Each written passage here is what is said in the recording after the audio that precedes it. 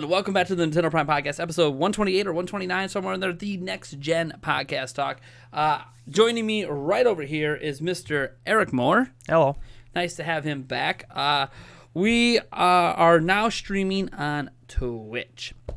So our podcast is now going to be live on Twitch every Monday at 8 p.m. Central Standard Time, and then it will be re-uploaded to YouTube the next day.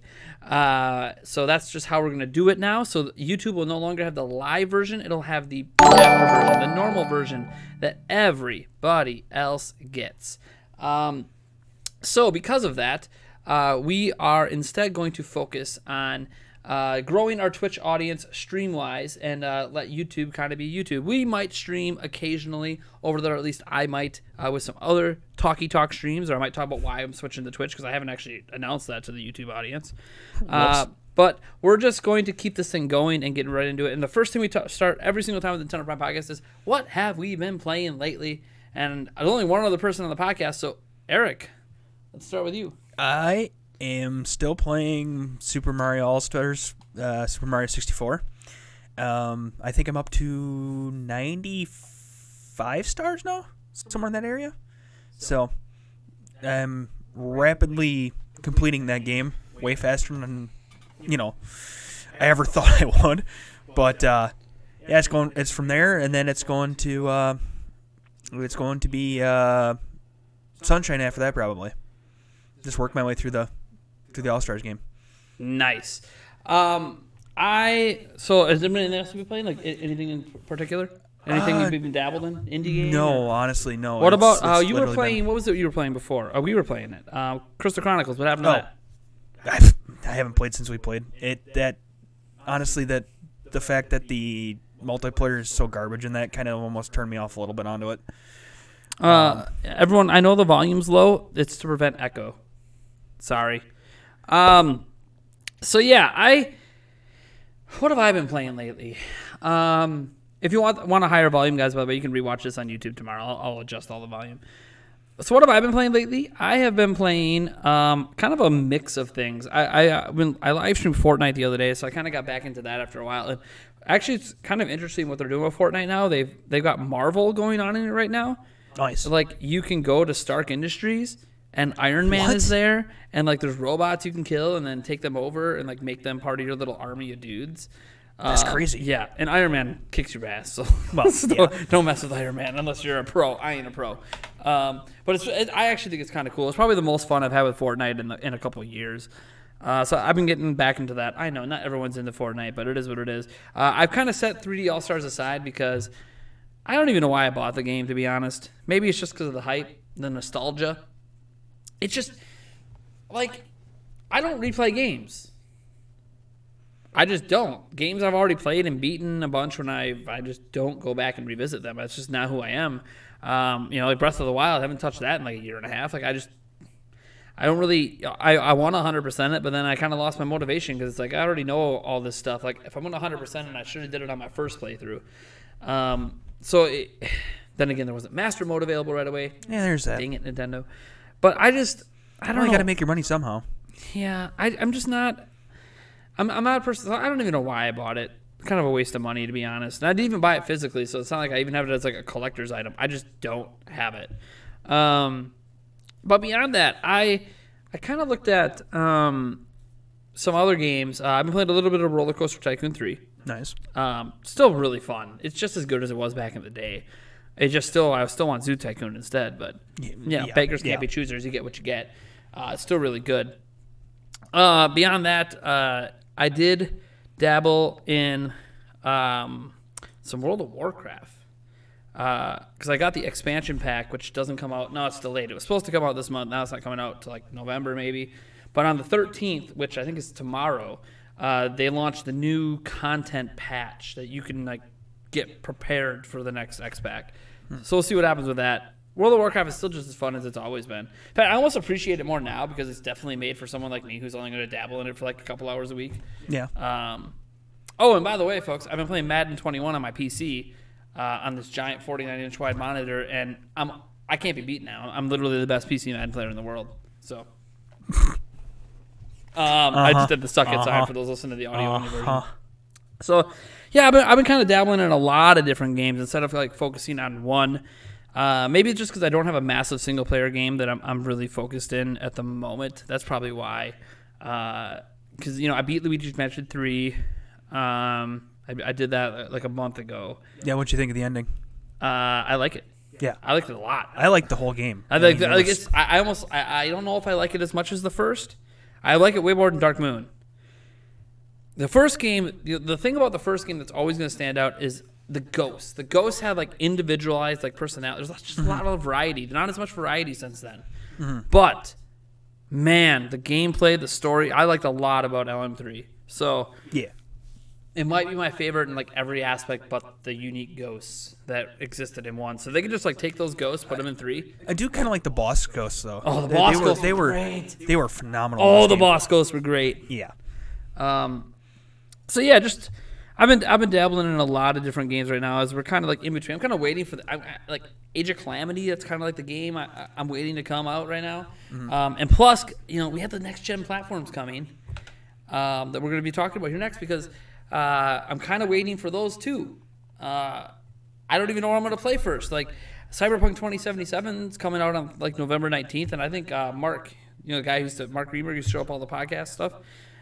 He is like I guess buying me a copy for the Xbox Series X because nice. I have a Series X and Series S pre-ordered for some reason. What? Yeah, the X is paid off. Okay. The S has $100 down on it. Oh, okay. So I don't know. Do you want an S there? I mean, I'm gonna have an extra Xbox. Why would you? What? Why? Well, do you have any of them pre-ordered? No. Okay. Would you like an extra? I mean, I wasn't planning on getting one, but I mean, it's the S. Yeah. Which I mean, if you don't have a 4K TV, you don't really need the X. But yeah, so I have that, and then a PlayStation 5, which I have pre-ordered in Canada. What? So that's gonna take like an extra month to get to me. What? I suppose it's the only place you can find it. Pretty much. So Okay, it's gonna take like an extra enough. month of shipping to get to me. So I don't even know if I'm gonna take that.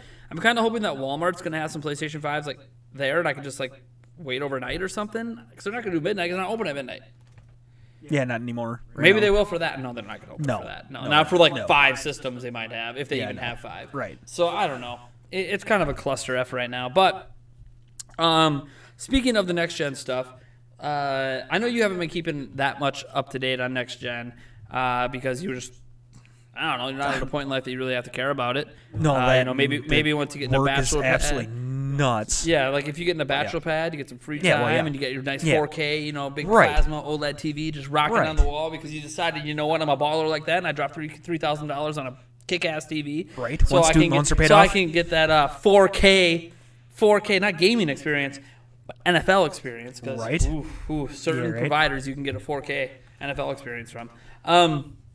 Like when you get to that point, I think that's when you're going to be thinking about maybe it's time for next gen, especially since so much stuff is cross gen, and I know right now gaming wise, it's kind of like Switch or nothing for you right now. Yeah. So let's talk about like the PlayStation 5, I guess, because that's the one that I think most people are interested in of the next gen systems. So I don't know if you know this about the PlayStation 5. It's technically less powerful than the Series X. That doesn't surprise me. Well, PlayStation 4 is more powerful than the Xbox One. Really? Yes. Okay. At launch. Okay. The Xbox One X is more powerful than the PlayStation 4 Pro. Right. But it seems to be that going back in the past, though, that if I remember correctly, Xboxes generally tend to be more powerful than the PlayStation counterpart. How it's worked is the first Xbox is more powerful than everything at the time. Right. Xbox 360 technically was less powerful than the PlayStation 3.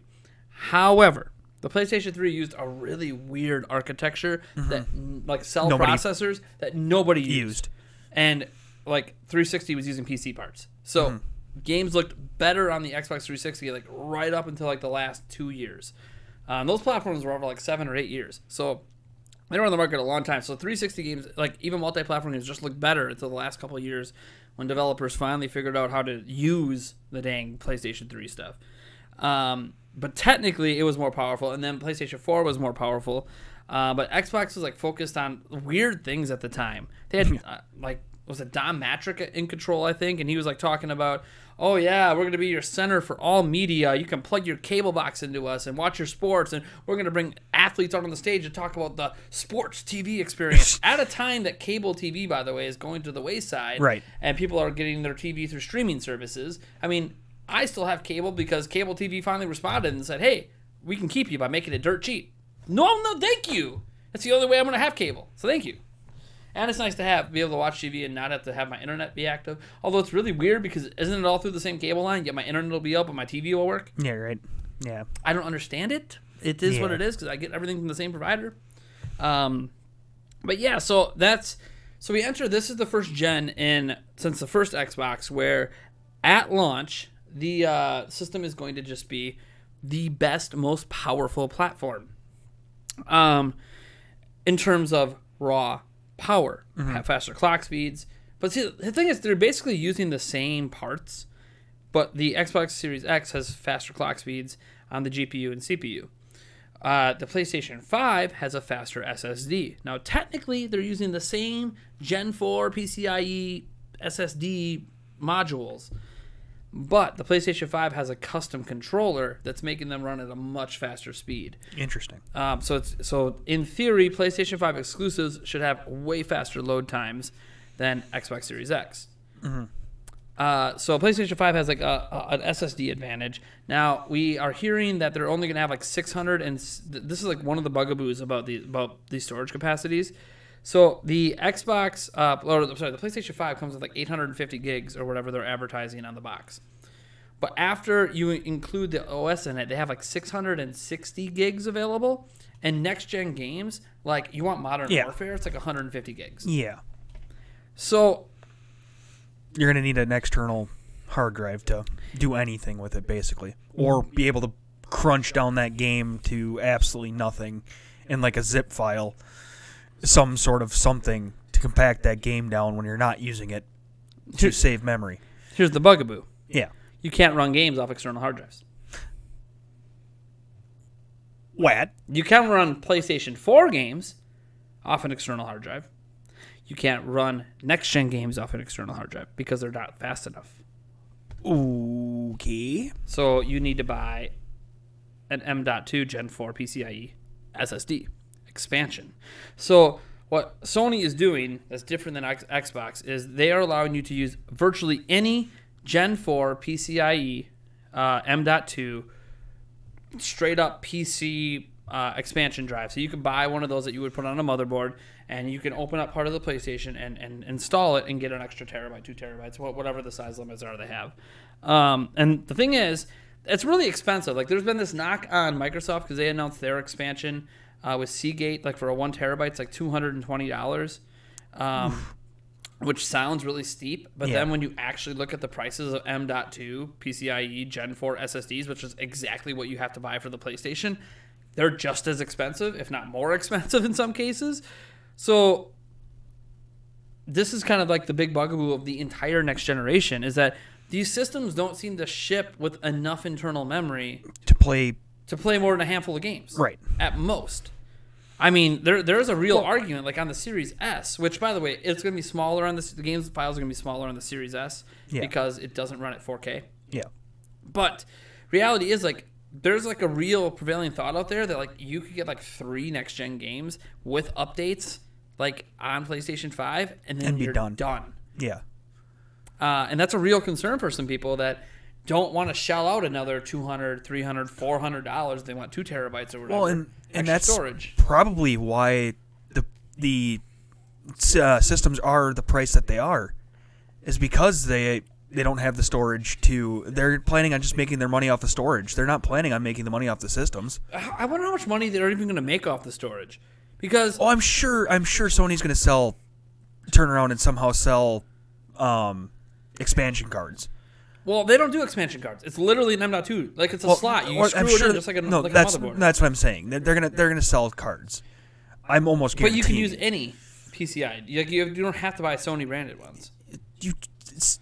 Some Sony people out there will buy Sony just because it's Sony. Well, it's just like Nintendo has Nintendo branded micro SD cards, but you can use any micro SD card. But I don't think like Sony's gonna make a ton. No, Xbox theirs is proprietary. So they're literally like using old school, like you put a memory card in. It's like that, but it's clearly a freaking PCIe Gen 4 card, but it's like a custom form factor. Now they're going to make money off it, but I always wonder, like, if on their own they cost $200 to $250 for an extra terabyte just to buy one for your computer, then like, how much money are they really making on these things when they're charging market value that everyone else is charging? Unless this is something to consider. That might be what market value is, but maybe the profit margins are massive on that market value. Right. So I don't know. And that would be my guess. Honestly, is that they're planning to make their money on storage versus the systems themselves. Yeah, like I think I wish they would have. My thing is, I wish they would have included 2 terabytes. Yeah. Now, you're not going to get a full 2 terabytes, right, guys? So you're going to have OS to consider, and then SSDs need space for redundancy. If you don't have the space for redundancy, they bog down and they just like stop running. It's not good. You need the redundancy space, which is why, by the way, like if you look at the PlayStation 5 and they say 850 gigs, it's actually a 1 terabyte drive in there. But they are eliminating the space that you need for redundancy. So 150 gigs or so for redundancy, then the OS on top. When Xbox Series X is advertising 1 terabyte to you, that's because they actually included 1.2 terabytes, and that 2 terabyte and the 200 gigs there they're using for their redundancy, giving you that full terabyte. But then you got their OS on top of that to knock it down to 800 or whatever. So it's this is like the biggest bugaboo that really this entire next generation has for me. PlayStation 5, Xbox Series X, even the Series S. They didn't include 2 terabytes. When everything's all said and done, it would have been about 1.5 terabytes available in each one. That would have been plenty. I feel like at least for starting out. Like most people can do that. They can archive games like you can on Switch or whatever. Yeah, no one wants to re-download 100 plus gigabytes. Which one thing this is one aspect I'm not sure about on PlayStation 5 yet. On Xbox Series X, you can offload your Series X games to an external hard drive and then transfer them back in later to play. So that's one way where like you can kind of use cheap storage so you don't have to re-download. Yeah. And 3.1 USB transfer speeds are actually pretty fast. Right. But I'm pretty sure that Sony's going to support that too. I have a feeling if it hasn't been announced yet. But then that leads me to my next question is SSDs only have limited number of writes. I know it's quite a bit. It's a lot. But and the Gen 4 ones are even higher. But if you're constantly offloading and reloading games, how long is that going to last you? I mean, not even that. Like, just installing games, period. Updates. Everything. I mean, every time you use the SSD and you write to it. Yeah. Or read from it, technically. Like, anytime you just use it.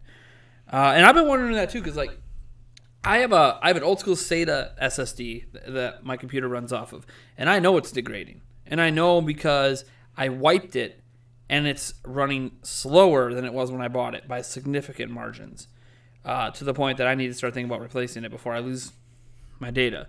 And like, now I've had this for like 4 years, and that's great. But does that mean like the lifespan of this is going to be 4 years? Right. Because one thing that people are worried about this generation because of SSDs is, are we going to not be able to keep our games long haul? We've never had, like, we could fire up a PlayStation 3 still. We could fire up an NES and still play games. An OG Xbox, still play games. Yeah, the hard drives fail. Fine, they do fail, but you can easily replace them. The memory on these platforms is literally soldered onto the board. These aren't replaceable SSDs. They're soldered onto the board, which means when they fail, and you have to buy a new system. Either you're going to have to buy a new board, or somehow if you're, I guess, technically sound where you can peel it off and resolder something on there, maybe? But that's assuming that the chips are resolderable. Right. Plus, you have to get the OS booted on it. Right. No, for sure. But like the fact that they soldered them on, I thought was I get why they did it. You want to maximize speed to solder them on. Right. But if they had just went with like an installable M.2, when it dies, you can just replace it. Like, yeah, it'll still be expensive, but you could replace it. You can copy your data and replace it. Yes. And potentially, I think one way that I feel like what these systems are going to do long haul is eventually they'll let you offload the OS and everything to the expansion drive on Xbox or the expansion M.2 on PlayStation 5. I think that is a workaround they could do that they're not going to do now, but say like 2.5, 3 years from now, if people notice slowdown with their SSDs, they're going to be like, hey, look, we're offering this program now. If you have if you install the new M.2 or you have one of those plug and play Xbox Series X memory modules, like, hey, you can offload everything to that now, and maybe that's their way to combat it. Yep, but you're also going to have to then. But then you're adding additional cost. Not just that, but then you'd also have to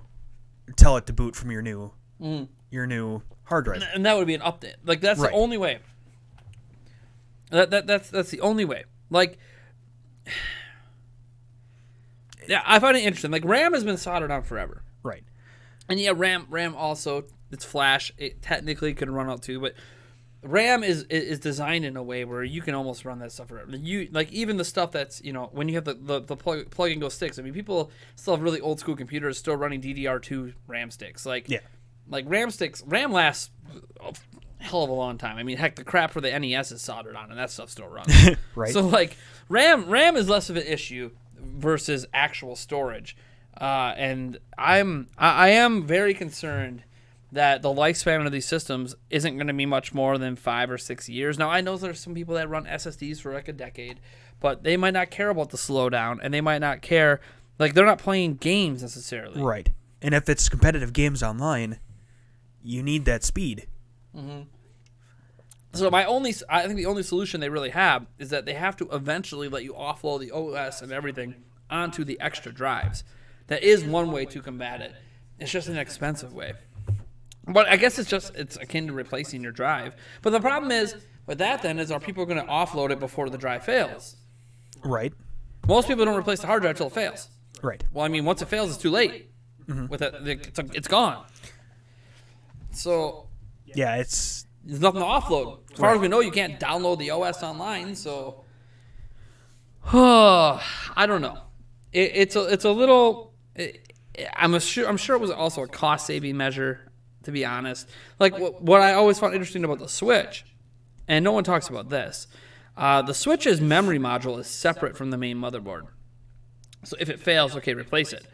The problem is that motherboard and that memory module are keyed. So you can't plug in any other memory module with that board. It has to be the same one. So it's kind of like the same problem. Yeah, that's weird. Even though it's separate, it doesn't really matter. They're treating it like it's not separate. Jeez. Yeah, right? Like, at first I thought maybe that design was because they wanted to have it separate because eventually they were going to release bigger, like, go from 32 to 64 to 128, offer different sizes. So they just created a one-fits-all size board. And then, but they never did that. At least they haven't done it yet. Right. So I don't know. It's kind of an issue with all three of them, to be honest. We haven't talked about this issue with Switch because you can offload your games to a micro SD card and run them right off the micro SD card. But, so I guess people consider it less of an issue because of that. But what's going to happen when they don't make Switches anymore and all the memory modules inside the Switches die? As far as we know, you can't offload the OS and run it off the SD card either. Yeah, it's not like back in the Game Boy day where you just replace a battery in the cartridge and you're basically back to being good again. Yeah, like your memory's wiped, but you got basically a brand new game. Yeah, I mean the Switch is hacked, so it's not like you can't.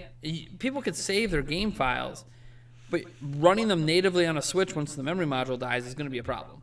It's going to be a problem.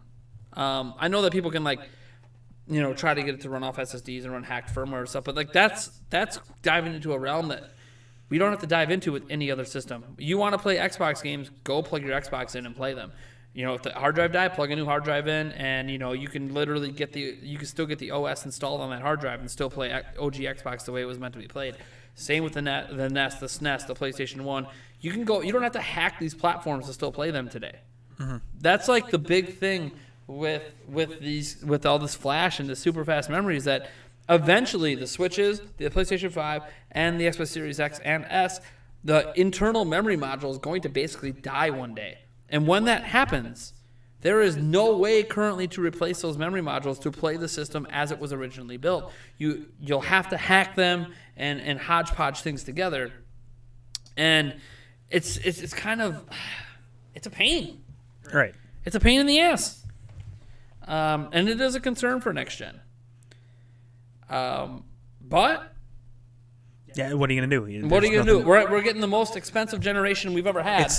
It's not a PC. I mean, as much as we want to say they're game PC. Prices are going up to $70. Oh yeah. I mean, I knew this was coming at some point. Games haven't gone up in God, a long forever. while. I mean, people are like $70. I'm like, dude, I remember back in the N64 and NES days paying like $120 for a game. Like, dude, game prices were all over the place growing up for me. Yeah. In the 90s, early 2000s, we didn't have the set standard $60 price. So some games were 100, some games were 20. Like, it was crazy all over the place. You can argue it's that way now. Some games are 60. You can get an indie game for free. Right. Like, it's right. all over. The pricing scale is all over the place now. But, like, it always, the top end's 60 unless it's a collector's edition. Or, okay, well, yeah, but a lot of these $60 games have DLC now, have microtransactions. By the time you're all done playing the game, you might have spent $200 anyways. Yeah, right. Right, exactly. So the price of games is going to go up eventually. But I think what's upsetting some people is the price of games is going up, but we know the practices aren't going to change. So people will be like, we'll pay $100 for a game if it doesn't have DLC or microtransactions. Oh, it's going to have DLC and microtransactions either way. Guarantee it. There's too much money in it. So, like, they're just charging you more money because they can. Yeah, absolutely. You know, like, this is really weird, too, because we're charged $70 for games at a time when Xbox is doing game streaming and making gaming cheaper than it's ever been. Right. So now the combat is, if you are going to buy an individual game, you got to pay more. Doesn't that drive people to subscription services? Right. Right. I mean, EA. Well, and maybe that's the way they're trying to set up their streaming services in the future. Like, did you know this? Did you know this? That EA Play is now part of Xbox Game Pass. Yeah, I think you told me that. So, like, day one, you could play like brand new EA games day one on Game Pass without paying any more than you already pay for Game Pass. That's pretty crazy. Yeah. So now you get all that. They just bought Bethesda. Wait, what? Yeah. Wait, what? They bought ZeniMax, to be fair, which is the company that owns Bethesda. Yeah. So Elder Scrolls and all Microsoft those games. did? Yeah. What? Yeah. So all those games. Yeah. So all those games. $7.5 billion, by the way.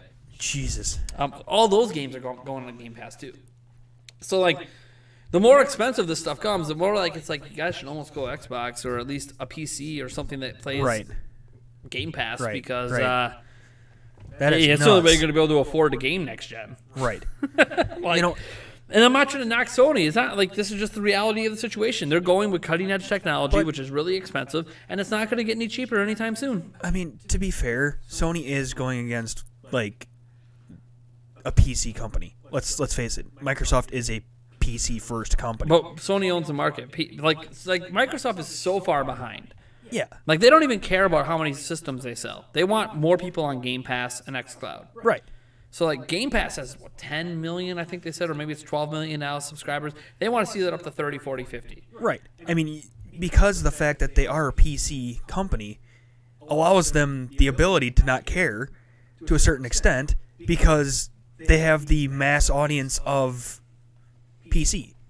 Yeah, and, like, they have the PC audience, and then on top of that, xCloud is like in beta on Android right now, and you could pair like Game Pass with xCloud, so then you could start playing these games without even owning top of the line hardware. So it's an interesting situation where Microsoft has these next gen platforms, and they're trying to do their best with them, but they also technically don't need them. If it makes sense. And then you have Sony's like, hey, we're just going to do what we always do, except game prices are going to go up by $10, but we're just going to keep doing what we always do. And hey, we sell 100 million units every generation. Exactly. Why There's would we nothing stop? wrong with it. Why would we stop doing what we always do? People put up with it. Yep. You know? No, for sure. Like, there's even a rumor out there that like Xbox might stop charging for Xbox Live. Really? Why? They get more people onto their platform to get subscribed to their other subscription service. Yep, there's like, that. Oh, look, if we drop one of the three, why wouldn't you come over to us? Now you don't have to pay to play online. Oh, and you might as well grab Game Pass while you're here because, goddamn, it's the best deal in gaming. And heck, geez, you want to take that game and seamlessly transition it over to your phone? Well, you might as well get xCloud as well. Boom! Now we have the Nintendo Switch because you can play your Xbox games anywhere. Yep. Granted, it's not going to work as well even if you have 5G. 5G connections are very unstable. So, like, it's not going to be that. It's not going to be seamless like with Switch. And you're going to require internet. And yeah, okay.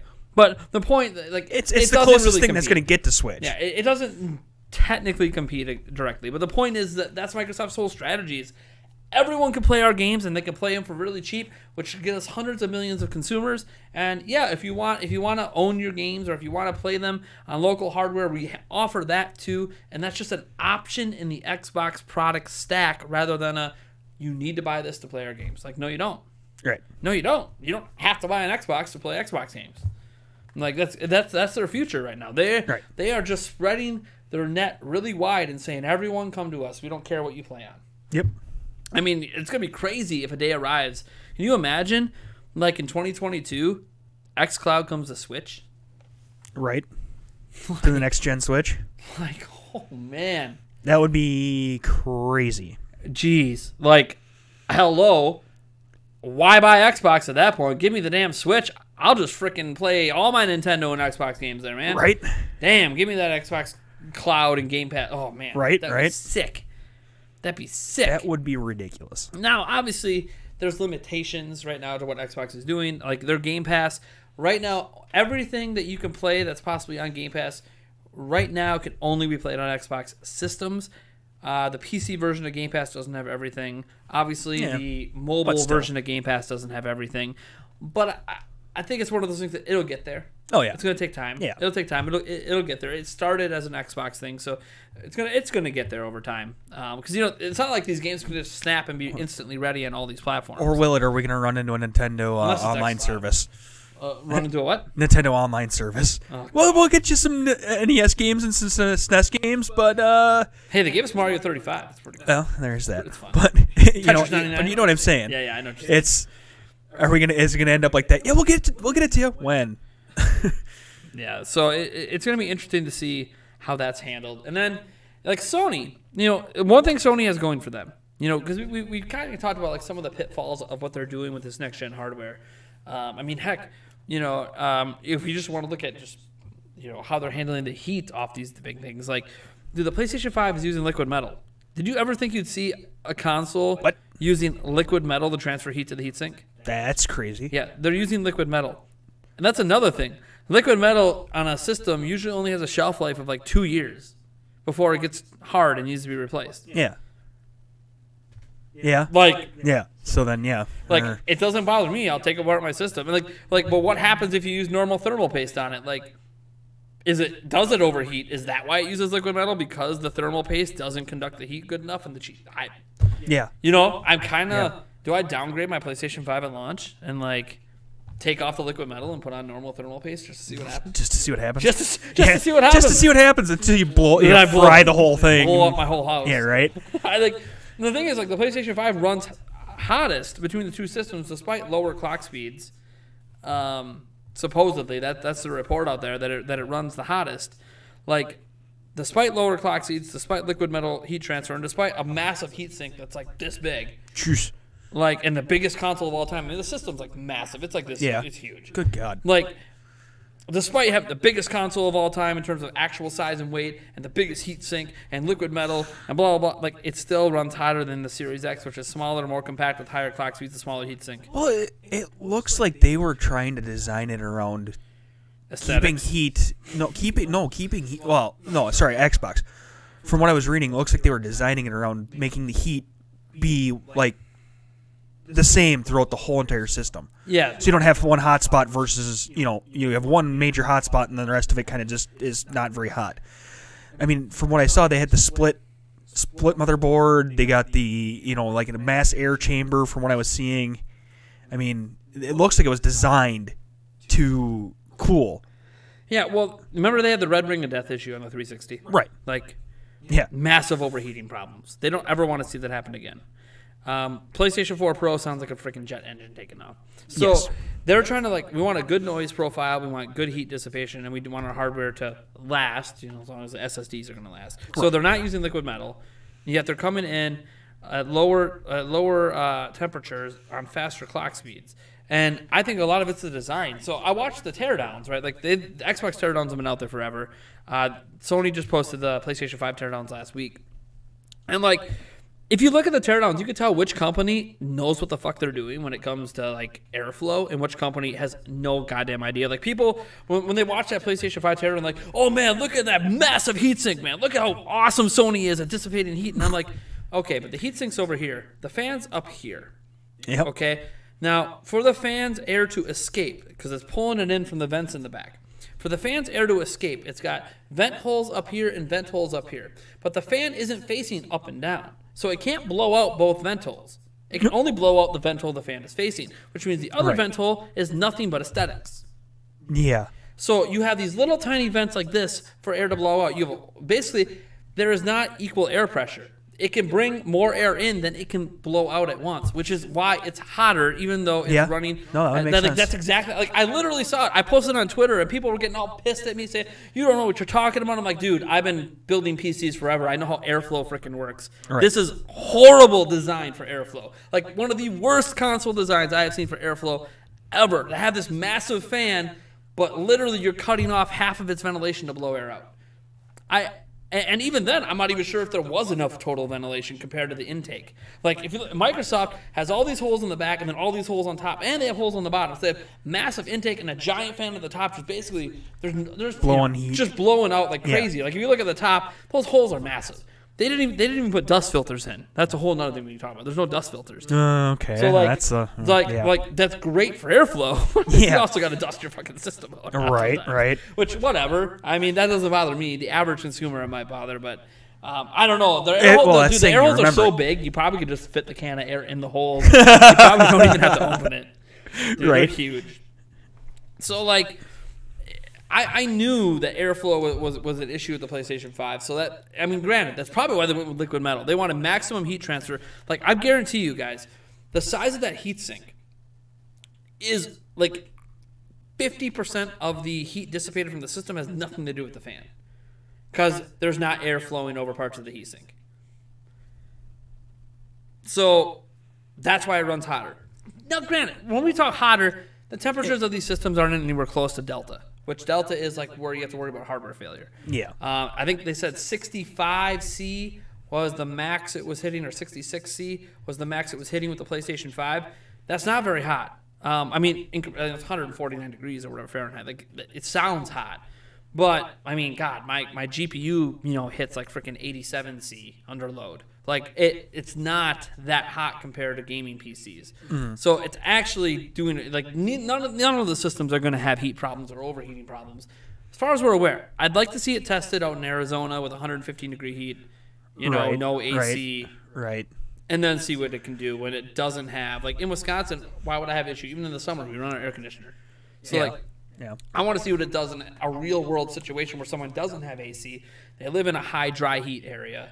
Or even down in the freaking equator where it's wet heat. Like, how's it going to do? Right. And that's another thing that I don't think has been discussed as well. There's no dust filters and there's such big intake holes. What happens in high moisture air? Yeah, I don't know. That's on a lot of PCs we have filters that they don't necessarily get rid of all the moisture per se, but a lot of the bigger moisture droplets that you can like feel in the air when it's really like you don't get that in your PC because it's caught in the filter. There's been times I've taken the filters off. My filters are kind of wet, but the inside's dry. Yeah. And these don't have filters on. So that's a whole other have we seen testing conditions that deal with certain real world situations that I personally am never going to run into, but other people will. Yeah. I mean I run a dehumidifier in my basement. And if you actually don't remember to blow your system out because most people don't. Most people don't. And like another thing too, like I was thinking about this too on the Xbox Series X and the PlayStation 5. So like PlayStation 5 is kind of like bigger slits at the top, going like this. The PlayStation 5 is the bigger holes. Like cockroaches could fit through those pretty easy. Well, they already fit through everything. I was gonna say cockroaches are already in the other ones. Yeah. But one thing that you don't see in PCs is cockroaches usually, because they can't get past the filter. Right. There's that. So that's another thing too. Like, have they ever thought of, hey, we could solve the cockroach problem if we just put filters on all our intakes? But we don't want to ruin airflow. Put better fans in. Right. One thing I don't understand, like these consoles are so powerful. Why don't they have a fan at the intake and the outtake?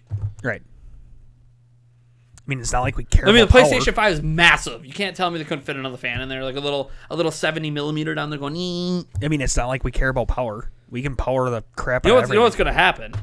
This might be the first gen that it might make a difference if you buy one of those external fans that you connect to the vent to blow. Yeah, right. Yeah, right. Is it gonna matter? Oh God. like I kept thinking, like, I don't know, man. Like I don't know. This is an interesting generation, but the reason to still be excited about PlayStation 5 is the same reason to always be excited about it, and that is games. Oh yeah. So at launch, it's got one big exclusive game you can't get anywhere else unless you buy a PlayStation 5, and that is Demon's Souls Remake.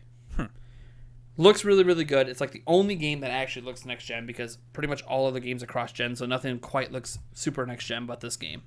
But if you don't care about Demon's Souls, I mean, Miles Morales is going to be on PlayStation 4, so you don't have to buy a PlayStation 5 to play it. All the other games that are on PlayStation 5 will be on PlayStation 4. Even the new Horizon game, Forbidden West, that they had all this big stuff for, it's going to be on PlayStation 4. And that used to be like a big fight like a year ago because Xbox said, hey, our game's going to be cross-gen for at least a year or two. And PlayStation's like, ha, we're going to have real exclusives. Okay, you have one. Yeah. The rest are cross-gen. Yeah. Like, okay. There's going to be more. Like they've locked in exclusives for like Final Fantasy 15 or 16. Sorry, 16. You know, obviously Microsoft Fire. Oh, you got Final Fantasy 16. Yeah, we got Bethesda. Yeah.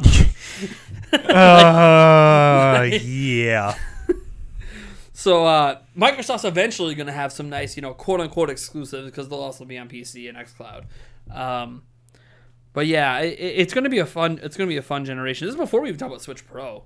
Yeah. Right.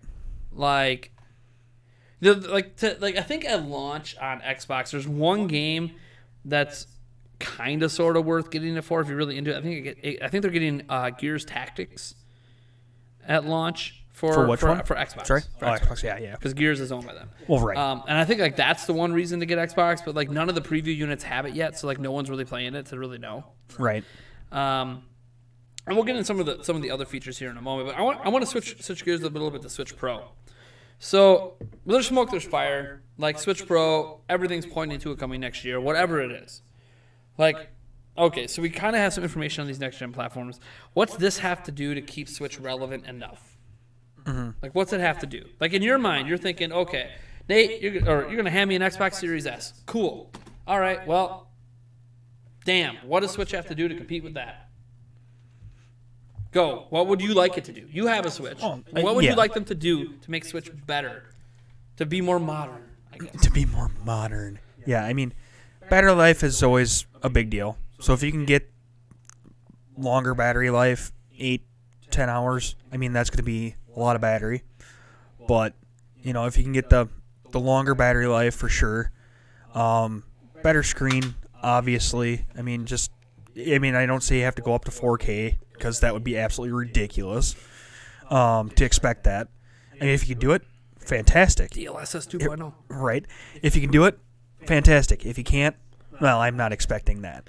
But you know, up your graphics, up your battery life. And battery life is huge, honestly, for me, because if I want to take it and go, you know, I don't want to play it. I want to take it and go. I don't want to, you know, the 3-hour battery life. That's a good chunk of time. But you know, if I'm in a 13-hour car ride, 3 hours is only 3 hours. I'm, you know, got 3/4 of the time left to go without my Switch, unless I stop somewhere or have, you know, the converter to charge it. But on my shelf over there, a product I'm going to review, you have the HyperX battery extender. I haven't tried it yet, though. 6,000 milliamp hours thing on that? I still don't know if I trust plugging anything that's not Nintendo into the Switch, because it's, I mean, honestly, with the breaking before it, I don't trust anything. Fixed, I don't know. I'll say this. I don't believe a company that says. What? You don't believe I don't believe a company that says Joy-Con drift wasn't an issue after they had already admitted Joy-Con drift was an issue. That's a legal argument. They have to say it. I realize that, but no. They have to say it while they come up with their real legal argument. They had to throw something out there. Stall tactics. Stall. They had to respond when they don't have a response yet. Like, Nintendo's got to have time to be like, oh yeah, it's an issue, but like we're fixing it. Don't worry about it or something. Right. Anyways, but yeah.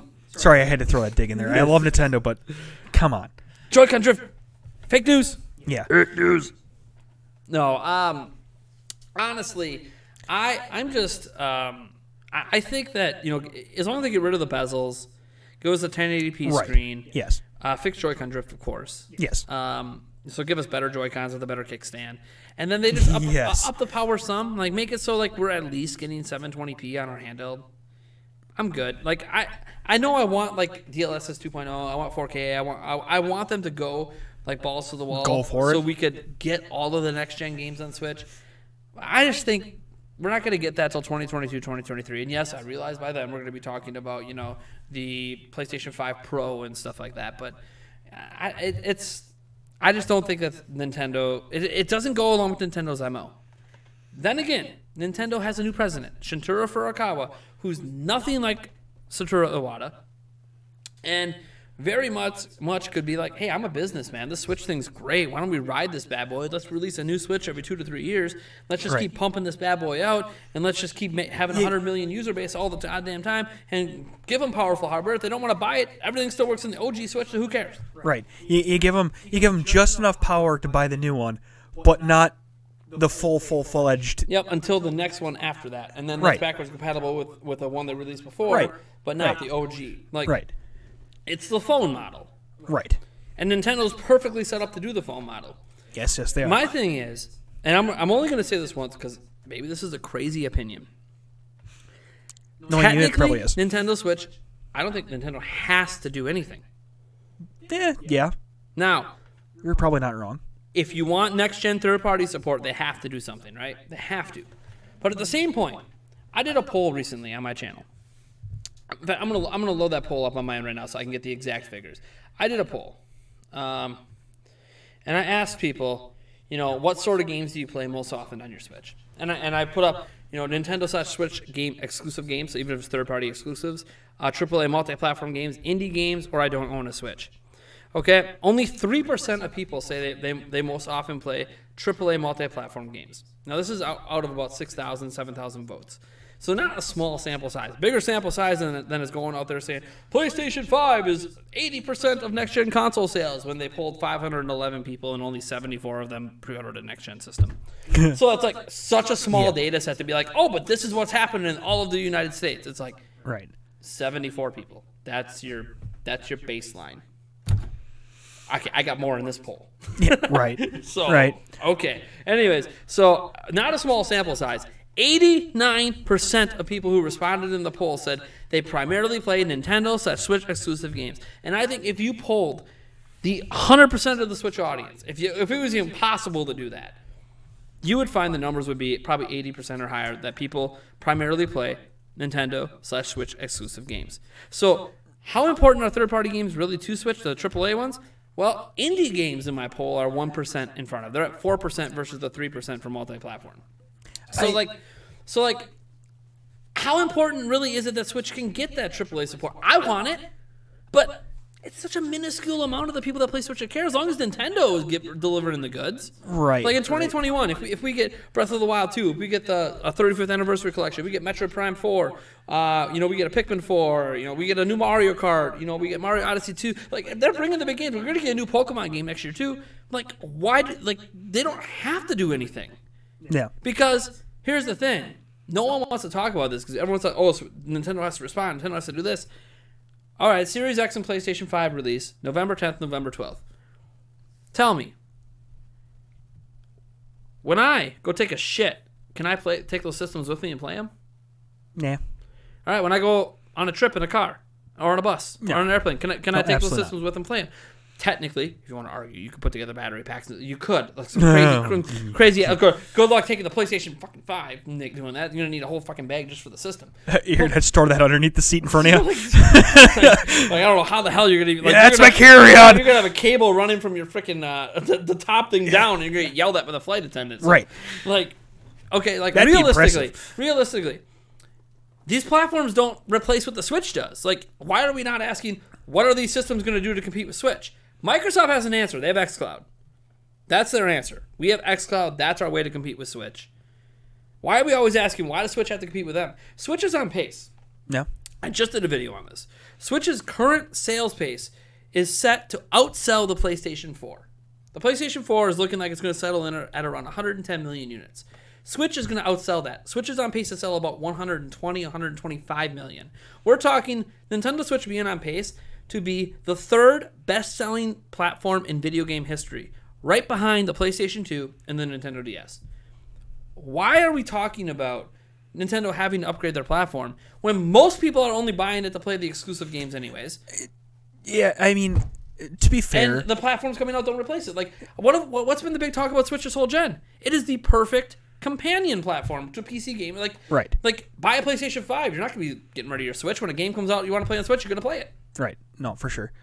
But also, to be fair, one caveat with your poll, you are a majority Nintendo audience. Yep. So you are going to have a little bit of skewing, just to be fair, to put that out there. But yeah, no, I would agree. Your majority are going to be probably playing Nintendo. They bought it for Nintendo exclusives. Yeah, and that's the thing. Like, I always wonder, like, do they have to actually worry about it? I want them to worry about it. Do they? I want them to. Not necessarily. Will they? Maybe. That's the better question. Do they? Probably not. Will they? That's the bigger question. Like, I sit there and I look at it. You know, we got the new Nintendo 3DS, right? That was upgraded hardware, and it ended up overtaking and being the primary selling hardware, which is exactly what Nintendo would want to happen if they released a Switch Pro or whatever. They'd want it to become the front-running platform. But I think about that new Nintendo 3DS, and yes, it had better frame rates. It had better this, and it was noticeable in some games, especially like Hyrule Warriors Legends, very noticeable. But honestly, like, they could have not released that, and the 3DS would have been fine, I feel. Yeah.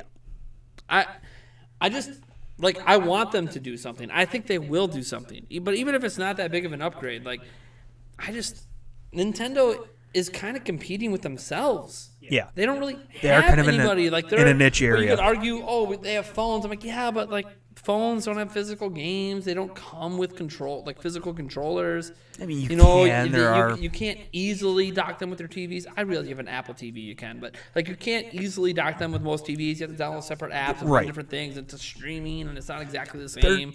They're doable, but it's a lot more work Yeah, to it's play more the work. games. The Switch is like, here's the dock. You set it up one time. Just slap the Switch in. You don't have to, like, load an app up or stream or make sure your internet network's working or even have a Wi-Fi network to do it. It just works. You don't need internet to play games. That's kind of like the big thing. Like, on your phone, why don't you hit airplane mode, see how many of your games are still playable. I mean, go ahead. Go do it right now. Hit airplane mode on your phones and tell me how many of the games that you have downloaded are still usable. So many of these games that even don't have online components to them still require a connection. How do you think they're serving you ads? Mm-hmm. Oh, definitely. They don't want to run if they can't make money. Right. So the Switch isn't like that. You don't have to have internet, and you can play 98% of the Switch's library. Even if you never update the games. You don't have to update the games to play them. It'll tell you, oh, an update's available. You can just ignore it and play it. As long as it's not an online multiplayer game, you can just ignore it and play it. Yeah.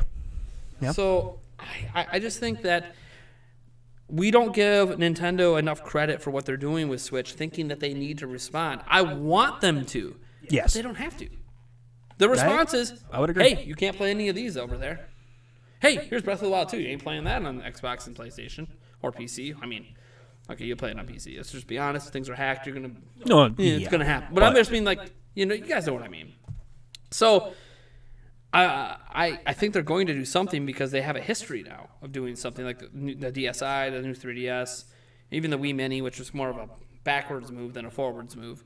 So they're going to do something. But I think these next-gen platforms are going in the direction of PC gaming, but doing so in a way that has some weird caveats, like the soldered-on SSD, that it's just strange. Now, granted, for the power you're getting, you can't build a gaming PC even close. They are taking massive losses on these systems to get them to us at the price points they are. But it's a weird gen. Like, it's going to feel great. Launch day, beyond some launch day bugs, there'll be some game crashes or whatever. God, it's going to feel night and day. It's going to feel like when I got this giant 49-inch monitor.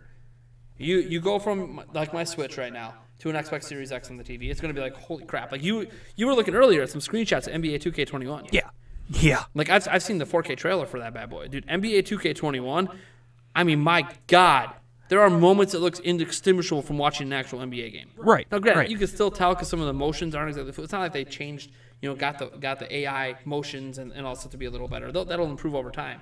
But, like, just the visual aspects, you're just looking at it from afar. dude, that looks like a fucking real game. You're Right. like, no, holy absolutely. shit. Yeah, there was plenty of, like, the one picture of Steph that I saw coming from God, the game. dude. It looks like Steph. I mean, you're looking at these other games, and you can definitely tell it's a game. But So, looking like- at, if you were, I mean, honestly, yes, you can still tell it's a game, but it takes a lot longer look to distinguish for your it. mind to like distinguish it. Like if you're watching an NBA game and then you flip over quick, it'll take you a moment to be like, wait, oh yeah, this is a video game. Yeah, right. Like, Yeah. because you'll still see like the symbols and the players that you're controlling. Like you'll notice it's just the Well, visuals right. are going to be such a huge. Like people undermine. Oh, I haven't seen anything that visually impressive. Well, because there hasn't been any reason to show anything visually impressive yet. Mm-hmm. You know, Demon Souls looks visually impressive. Go look at the original Demon Souls and go look at the remake. Like, holy crap, is it a night and day difference? But like, yeah, people haven't seen the big difference. The big differences you're going to see at launch are going to be load times. Really, because now we're getting SSD load times. So load times are going to be super quick. You're finally going to probably see PC games start to take advantage of SSDs because right now PC games don't take advantage of SSDs. Fun fact, and this is something that we're going to see what happens. There was a point that the new expansion pack for World of Warcraft, the Shadowlands expansion pack, was going to require an SSD. This is World of Warcraft that runs on potatoes. It's going to require an SSD. Very because true. they wanted to take advantage of the SSD speeds for load times. Then they kind of backtracked and said, "Oh no, okay, you can technically run it on an HDD, but it's not going to be that great." So like, it's going to be interesting because mine's installed on it because that fucking game, dude, it's like 200 fucking gigs at this point. That fucking game. So like, like, but then again, that's what Modern Warfare is almost up to. So yeah, welcome to 4K gaming, and I'm not even gaming in 4K. Yeah. But setting aside some of the concerns, there's some cool things. Dude, quick resume that we've seen on the Xbox Series X. So we have not seen the PlayStation 5 UI yet. Interesting. I don't even know this. We're a month out from launch. We have not seen the UI. We've not actually seen a PlayStation 5 booted up and showing much of anything. We saw some Japanese YouTubers like unbox it, But that's it. and that's like pretty much it. Like we haven't seen. Like, how are we a month out from launch and we haven't seen someone turn on a PlayStation 5 and start a game? That is a little concerning. Like, Not gonna lie. we're a month out. It is the time of this podcast being done is on the 12th of October.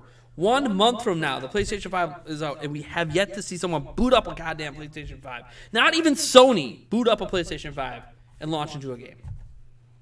And yet, Xbox Series X, we've not only seen it, we have media members with it showing off the UI and showing off the quick resume feature, which is a big selling point for the Xbox Series X that you cannot do even on PC hardware, really. Like, you can alt-tab out of games, but our PCs are not designed for this shit. Like, dude, your computer slows way the hell down. It's not good. Yeah. But the Series X and the S both have quick resume. And, like, I think it's up to 6 Xbox 360 games or like 3 next-gen games. I don't know how many indie games. God, it could probably be like a freaking 20 indie games. Yeah. Anyways, quick resume is like you exit out of the game, kind of like you do on Switch. You hit the home button, you know? Yeah. And then you load up a new game. Well, the last game is still there, loaded in the background in the memory. And then, like, so you're playing this one game. Oh, you want to go over, switch back to it. Quick resume. Takes like a few seconds. Boop, you're right back in the game where you left off.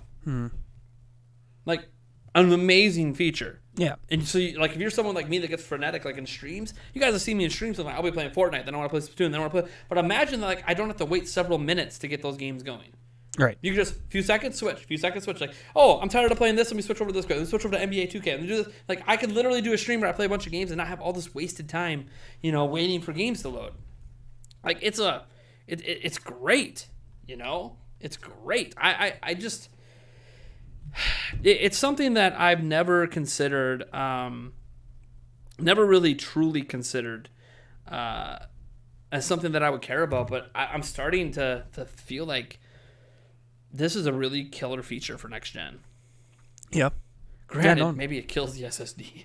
Yeah, that's also possible. I have no idea. That's also I don't know possible. if they're doing it on the SSD, if they're doing it in the RAM. I have no idea, but it's pretty cool. Yeah, that could be interesting to find out. Little do we know that the SSD is only going to last a year and a half. Yeah, it's... I don't know, man.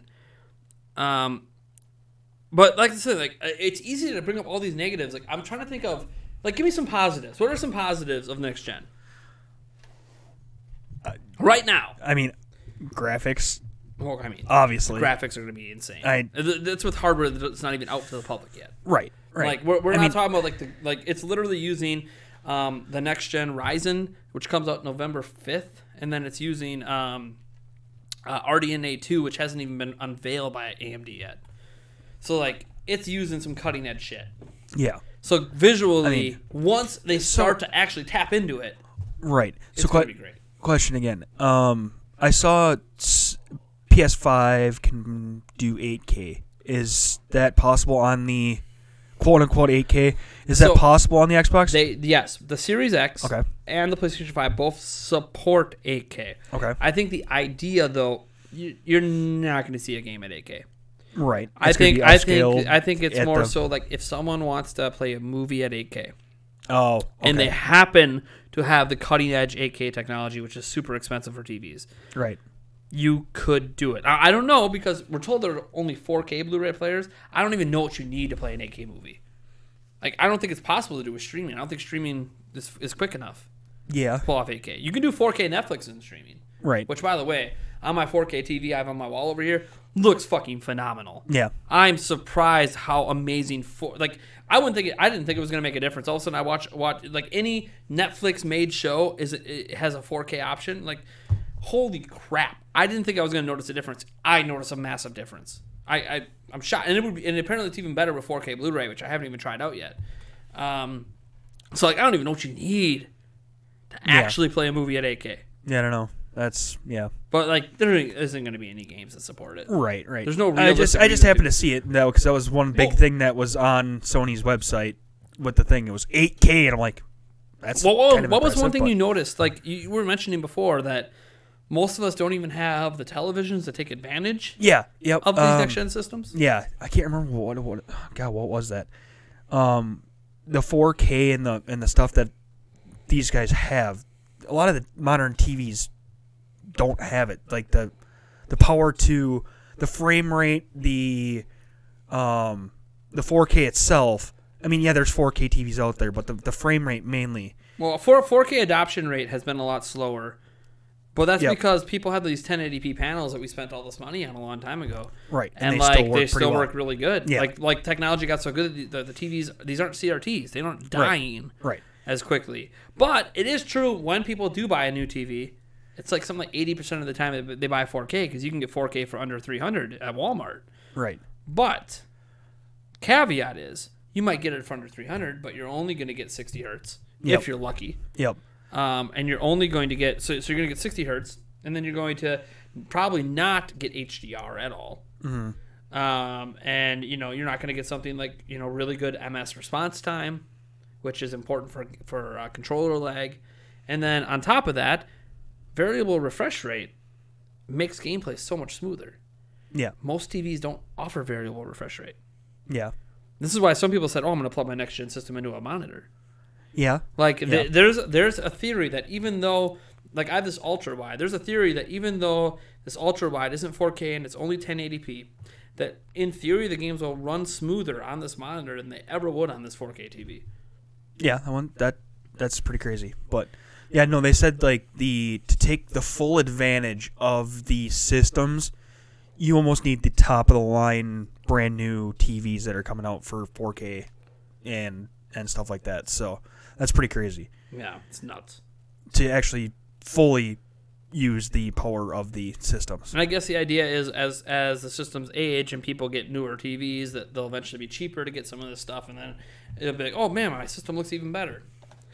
The thing is, there's already people that can't tell the difference from 1080p to 4K, and I always think they're nuts if they can't tell the difference. But you know what? Some people just don't care. Right. Or their vision just is that blurry that it doesn't really make a difference how clear you make it because they're still have blurry vision, so who gives a shit? No, there's that possibility too. But I notice the difference. I could tell that this is a 1080p monitor and this is a 4K monitor. I could easily tell. Looking at you, I went up there to try to fix it to make it so you were more in focus. Yeah. And that's because on my 1080p right here, you look a little blurry, but then I look at fuzzy. Me, so do I. Yeah. Look over here, man, crystal clear. Yeah, right. So yeah. I can tell the difference see it just even from and the this angle is here. a smaller monitor than this one. Right. But it's so much clearer that the pixels are way more blown up than on here. It's so much more condensed. Right. But 144 hertz, 30. Right. So, like, there's a trade-off here. Here, I'm going to get much smoother gameplay. Here, I'll get crisper gameplay. Right. And I feel like that's what's happening with TVs right now. Smoother gameplay versus crisper. Like, a lot of TVs don't even have 120 hertz, which these systems go up to. Well, and then just not only that they have it, it's do they have the hardware behind it to actually run at that? Yeah. There's TVs that advertise it, but then they only hit like 100 hertz. Yeah. There's actually monitors. This monitor does actually hit 144. But I was reading there's a similar monitor to this by Samsung, because this is a Samsung because it's curved. I don't know why. Samsung must be the exclusive makers of curved panels or something, because I swear every curved panel is a Samsung. But there was another model of this that I'm glad Yulia didn't pick up, because apparently it advertises at 144, but you can't get it to run past 120. That's even ridiculous. though it advertises 144, because the panel supports 144, but the board and stuff behind it can't quite get to it until it overheats. Yeah. Right. So it's like, oh, they can advertise technically the panel passes. Yes. But you can't actually get there. So it's false advertising, but they get away with it. But it's not because it's not technically, right. because you're saying the panels 144 hertz capable. If you're reading the manual, capable, but it's never going to get there. You see the asterisk that says panel, not running at. Of course, it doesn't say that on the box. No, it's in the manual. Right. That's in the asterisk section that they put the footnotes and tiny print. Yeah, it's nuts. But hey, you know what? It's all right. I think that in general, it's been. I don't know, man. There's a lot. Like, the visuals are obviously the big thing. Yeah. That's why anyone usually gets next gen, is because they want prettier games. Mm-hmm. To me, I'm more excited not about the 4K. I'm excited about the games that are going to take advantage of the 120 hertz. Like, I don't even know. I got to see if this TV can do 120. I don't think it can. But like, I'm really excited about the idea of finally being able to play console games above 60.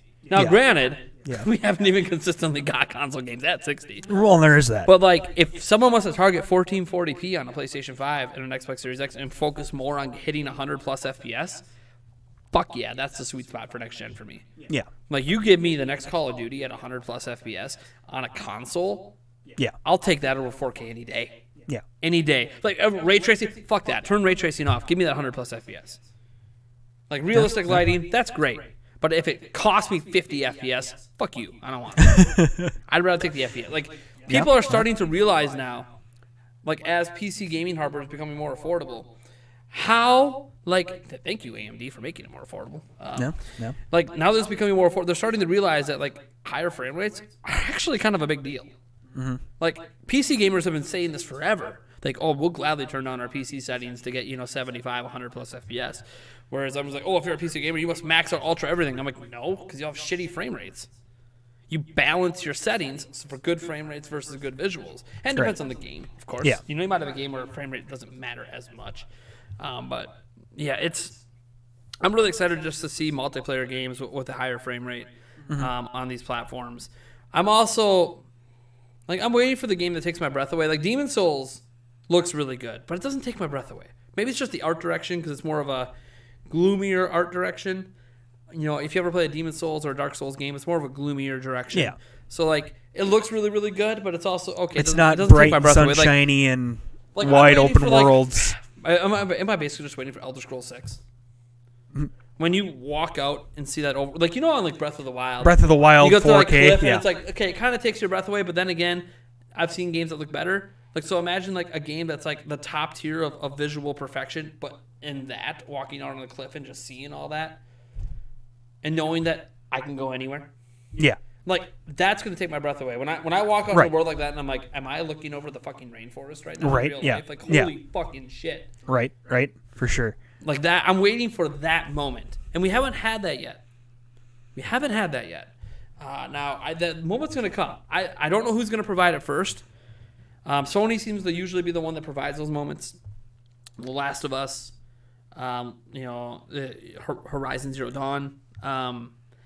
Nintendo pulled it off of Breath of the Wild somehow. It has the art style is just perfect. Oh yeah, for sure. But to see it with a different art style or a more realistic style, something that just takes my breath away, it's gonna happen. Maybe it's Fable. There's a new Fable game being worked on. I have no idea. Yeah.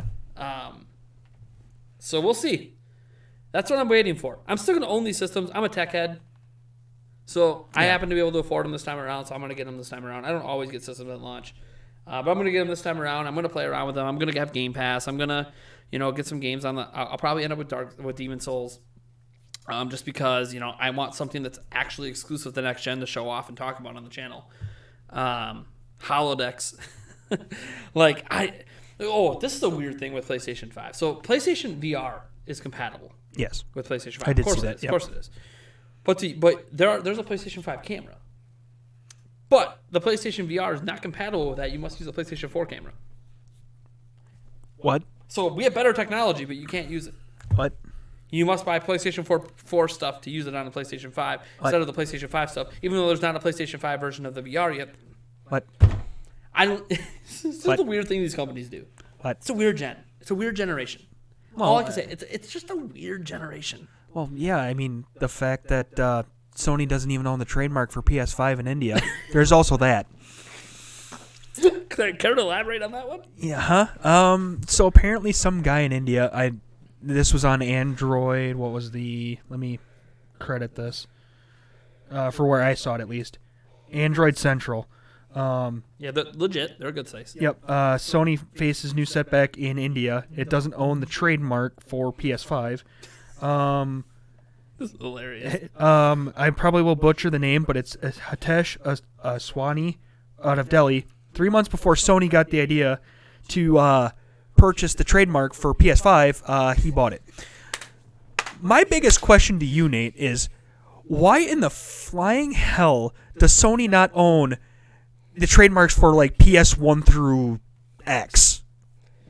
I mean, if I was Sony, I would buy PlayStation 6, 7, 8, 9, 10. I'd go all the way through 20 and just... Right. I mean, what's the worst? You let them expire at some... You don't use them? And I also made by the way, trademarks are not that expensive, guys. I would also argue that you're going to pay less over the years than you are going to pay to purchase it from somebody. I mean, yeah, they're going to have to buy the trademark from them. He's not going to hand it over. No. It's kind of like patent trolls, except this person is a trademark troll.